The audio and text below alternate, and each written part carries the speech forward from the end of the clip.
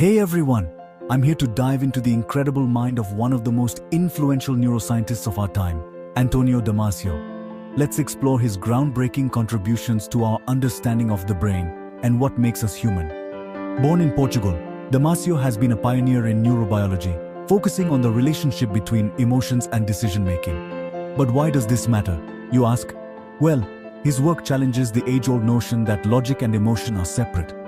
Damasio introduced the world to the concept of somatic markers. Imagine you're choosing between two jobs. One pays more, but you felt uneasy during the interview. That uneasy feeling, that's a somatic marker. Essentially, your brain waving a red flag based on past emotional experiences.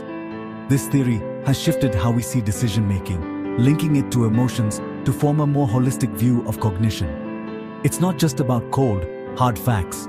It's about how those facts make you feel. But Damasio didn't stop there. He went on to explore consciousness itself.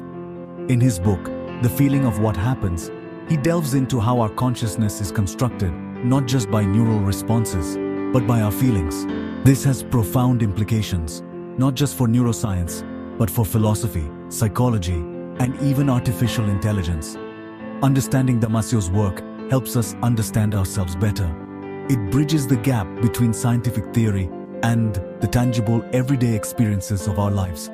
His insights help us grasp why we react the way we do in certain situations and how our emotions play a pivotal role in shaping our reality. So, next time you're faced with a decision and your gut is telling you something, remember Antonio Damasio. He's the reason we appreciate that these feelings are not just emotional responses, but are integral to our thought process. Thanks to him, we know that to think is to feel and to feel is to think. Thanks for watching.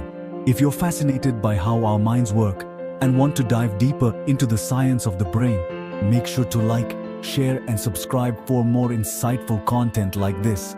See you in the next one.